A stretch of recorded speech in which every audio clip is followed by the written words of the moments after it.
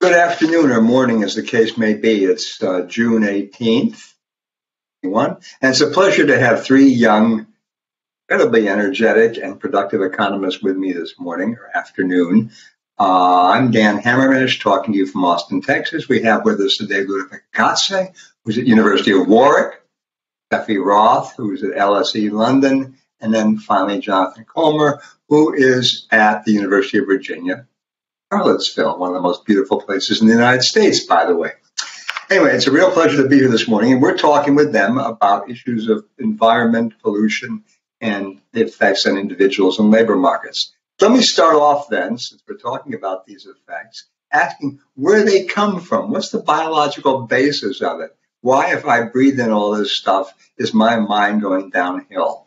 Let me first start off, since Jonathan's on the screen with him, and then move across with the other ones. Jonathan, what's the answer on that one? Well, Dan, our understanding of the biological pathways through which pollution affects cognitive performance and health sort of depend on the pollutant, but in general, it's thought to arise through vascular and inflammatory mechanisms. So, for example, particulate matter are oxidants that can reach the brain directly and then sort of affect the nervous system, but also can affect direct health through reduced cardiovascular and respiratory function. Okay.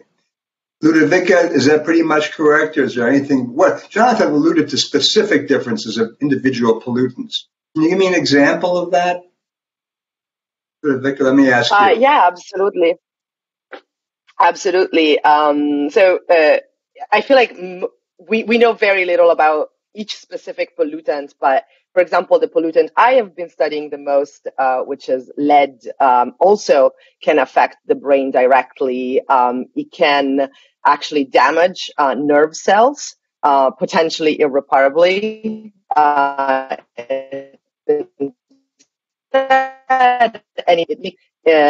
therefore, as it mimics calcium, the body is tricked to thinking that it is calcium.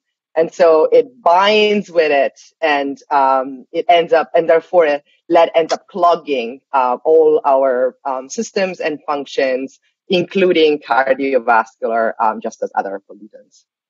Let me ask Sefi. I mean, from what it sounds like the thing that all old people like me worry about, namely Alzheimer's. Is the biology of this like Alzheimer's in the brain, or is it something different? I'm ignorant. I'm just asking. No. That's a very good question. So recently we've seen kind of increase in the literature about the link between air pollution and Alzheimer and dementia. So there is kind of a link between the two, and this is kind of going back to what Jonathan were talking about when he was talking about the biological pathways. Is coming through the kind of the inflammatory mechanism in the body, is mainly in the nervous system. But I also want to add, if you don't mind, just one more thing to what my colleague said, because they were talking about what I call the direct biological pathways, which are absolutely correct, how air pollution affects the brain directly. But there is also kind of a more indirect health effect. And what I have in mind is that we know that air pollution can cause some kind of mild health impact. So, for example, when we're exposed to air pollution, we have headaches, fatigues, some irritation of the nose and the throat, and all these kind of things together or in isolation can lead us to kind of reduce cognitive abilities. So think about taking an exam, for example, when you have a headache. You're probably not going to perform as well compared to where you're taking an exam in an optimal condition. So this is another kind of indirect health impact that can explain some of the results we see in the literature. Okay. So we are all exposed to pollutants all of our lives, and even before in utero. So given a certain amount of some pollutant, pick your favorite pollutant, I don't care what it is, at what age, from -9 months to 90, is a given exposure worse for one? Ludovica, any thoughts on that, or don't we know enough to say anything? Am I being too general? I think it's a great question, and we're refining our understanding more and more. Let me answer in kind of a bit of an economist way, saying it depends, right? I think it depends on what is the outcome that you're interested in. I think from a human capital development. We used to think, again, the example I'm going to use is lead because that's what I know best, but we used to think that exposure very early on, the first 2 years of life, was really when it mattered the most. But nowadays, we're starting to understand that even later on, exposure is really important for, those cognitive and non-cognitive functions for the brain developing. And the reason that we used to think that early childhood was so important is, because the brain is developing right at the time the most. And so that's when, every little disturbance can have a long lasting impact. It also, there is a size kind of component to it, whereby the same amount of lead, if I ingest it, compared to my body mass, is very different from if a toddler ingests it, right? But again, now, just recently, a new paper was published showing that even adults, even elderly folks, really can suffer from exposure to airborne lead. And in fact, we know that, for example, from a mortality perspective, probably exposure in later life is really important, right? That's when folks start to become sort of frailer, potentially, and more subject to those cardiovascular issues that that pollution is linked to. That makes a lot of sense. Let me skip to another question. I don't know how much pollution is going on. In my mind, since I was a little kid, the world seems much less polluted, at least my American world, than when I, for example, lived in New York in the 1950s. Everything seems cleaner.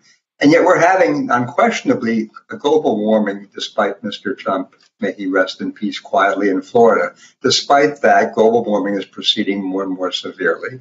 And does that have similar effects, directly or indirectly? Jonathan, any thoughts on? It's first important to understand the differences between air pollution and global warming, which are two different but related environmental issues. So when we talk about air pollution and its impact on a variety of different outcomes, we talk about pollutants like PM2.5 and NOx and things like that, which are more local in nature. So I emit NOx, for example, by driving a car or something like that in London.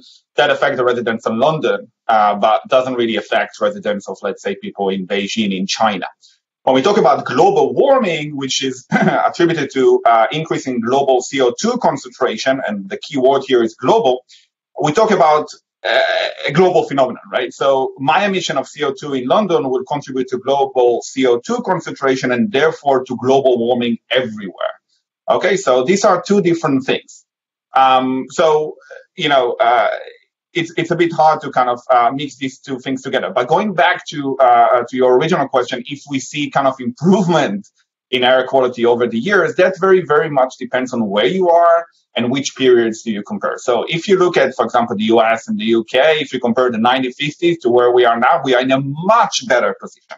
Okay, and even if you look at London over the last, I would say, 3 to 4 years, we improved the air quality here dramatically, and this is down to policies. So in the US, you had the Clean Air Act that happened. Here in London recently. We introduced some really good policies around transportation, and these policies work.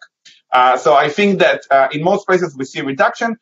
Unfortunately, in some cases, mainly in developing countries, we see the reverse kind of picture. But again, it all depends, and Ludovica mentioned before. This was getting toward my question, which you sort of covered, but let me ask Ludovica, and then again, if Jonathan comes back on, I'll ask him. My question is, I've read enough about the 19th century transportation, which was the horse, to say I'd much rather be breathing in diesel fumes and fumes from automobiles than walking around the streets smelling horse droppings. But as a matter of perception, what do we know about the effects of the old-style pollution on mental development as compared to things like fumes, etc., from carbon-based fuels? Ludovica, do we know anything on this at all? That's a very good question. Let me say a couple of things. First of all, I think that even when we're thinking about fumes, right? Right now, the more we learn about pollution, the more we learn that we need to tackle it, right? Like, so I think that, yes, we are, compared to industrial pollution at the start of the Industrial Revolution, we're doing much better now. But we also know that even low levels of pollution, that's true for lead, but that's true for PM 2.5 as well, are still damaging. So even, in areas like Europe, the introduction of low emission zones do improve children's health, do reduce asthma incidents, and improve children's outcomes. So there's still kind of a lot to be done. With your question with respect to sort of the old style pollution, I don't know that we know much about it. Maybe I'm wrong. Maybe Sefi has some ideas around it. But I think that maybe there's something similar, because now we're starting to study, for example, the concentrated animal farms. So think about, the big farms with lots of hogs, lots of cattle. And we know that, we're actually starting to learn a bit about them. And we know that folks that live around them are not happy. And they have a reason not to be happy, because the smells, they actually can affect people. And we're starting to learn something about noise pollution as well. It's just we as humans are affected by everything that goes around, that happens around us. And we're starting to learn more about it. Fascinating. I'm a labor economist, as you probably know. It's all fine and dandy. It's chemistry. It's wonderful. To me, what counts are employment and wages. Okay? The price and quantity, the quantity and price in a labor market. And let me ask, first of all, Ludovica, then go back to Sefi to finish up. We have all these pollutants going on. What's the effect on people's wages, A, and their employment possibilities, and B, are they the same across people, or does this raise or reduce inequality of well-being and outcomes? Ludovica, complicated question, but to me it's the most important question of this. I'm near. And it is. I think we're starting to learn about long-run outcomes. I think we've kind of like built up, right? Like we know that pollution affects health in early childhood. It affects the ability of children to go to school. And absences, it affects the way they learn. We know from work from Sefi that, pollution on the day of your most important exam that gets you into college affects how you do. And so it affects the way, your probability of getting into a good school, and then it affects your, probability of graduating, and then your labor market outcomes. What I want to stress is that there's other mechanisms that we're starting to understand that's also non-cognitive. So we're learning that pollution affects your impulsivity, your ability to restrain, your probability of fighting against other people, getting into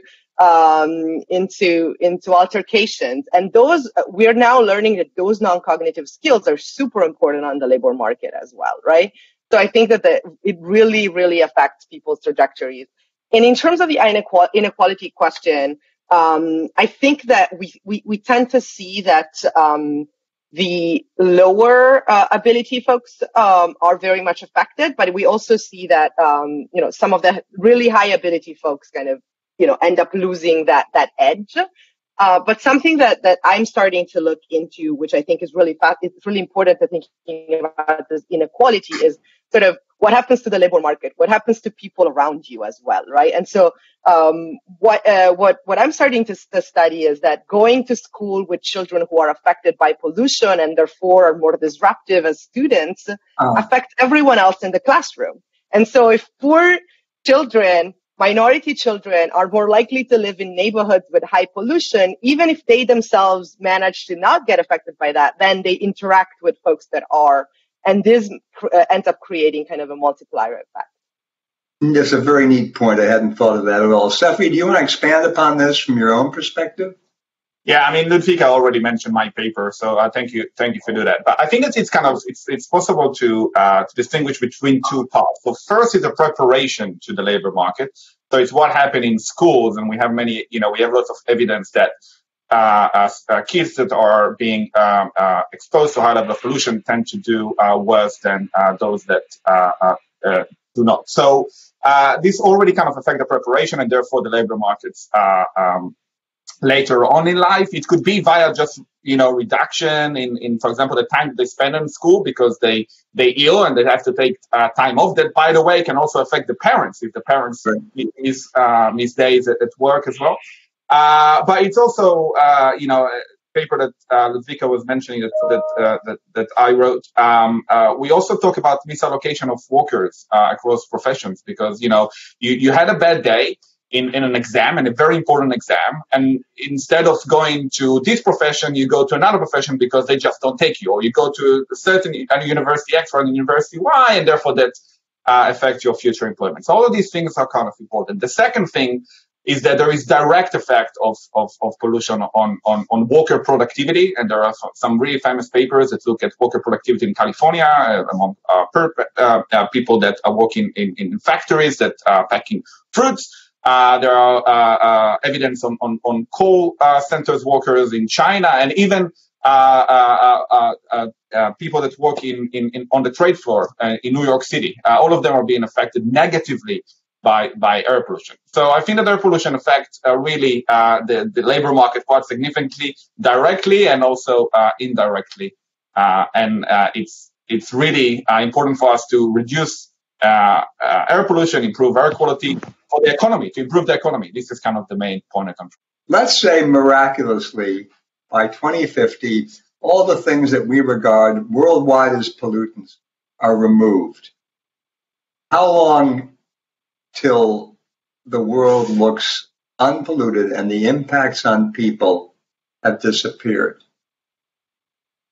Jonathan, are you there? Okay. Let me ask each of you quickly, Sefi and Ludovica. How long would it take to get back to an unpolluted world if there ever was one? Sefi, and then we'll finish with Ludovica. Go ahead. So I think we're always going to have pollution. And for the very, very simple reason is that not all of pollution is man-made.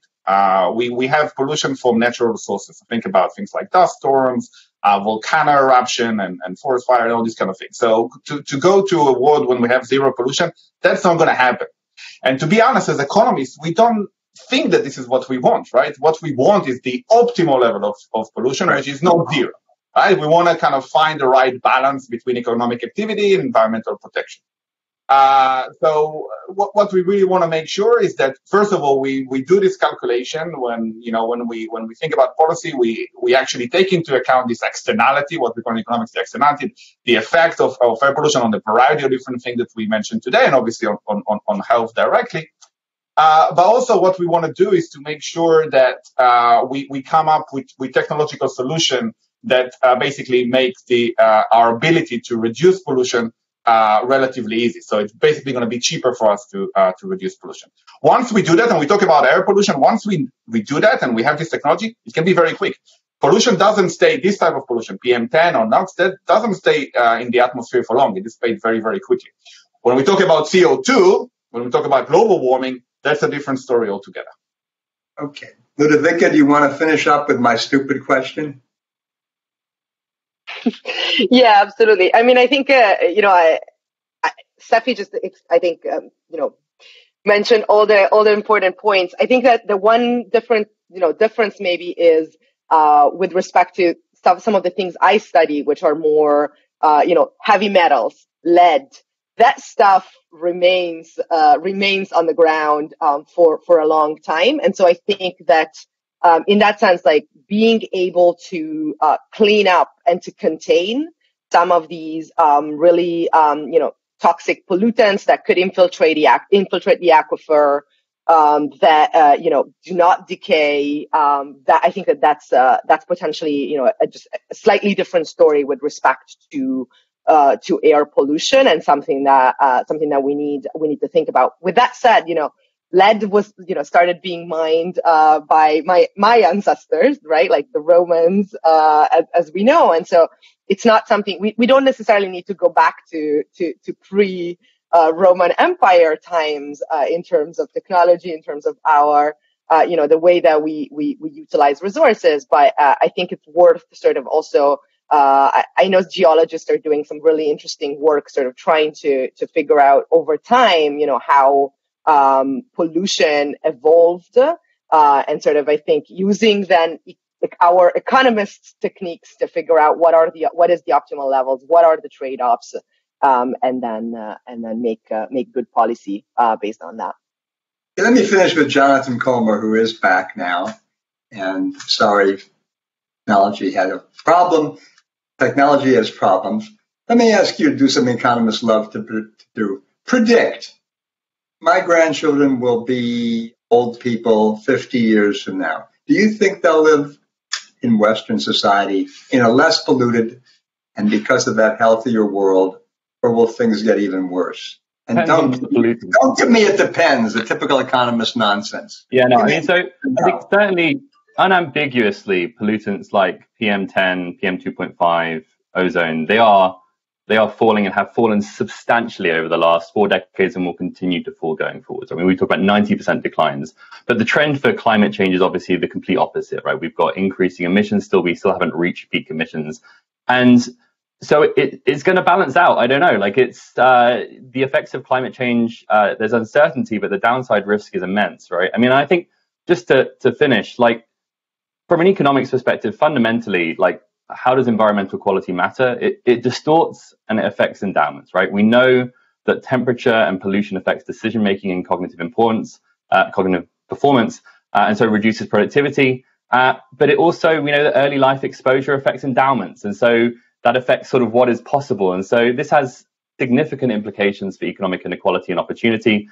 And it's a conversation for another time. But given the importance that human capital plays in explaining differences in income across and within countries, I'd argue that environmental quality is a fundamental driver of growth and productivity. And so we need to get a better understanding of how it determines the accumulation of human capital and what we can do with it. That's great. Let me thank you by summarizing everything everybody said today, which is the standard line at the end of an academic paper. More research is clearly needed. And these people are all meeting today for the second day of an IGA conference on environment and health. Let me thank all three of you, Sefi, Ludovica, Jonathan, for being with me this. Good luck with your conference. Take care. Thank you very much. Thank you.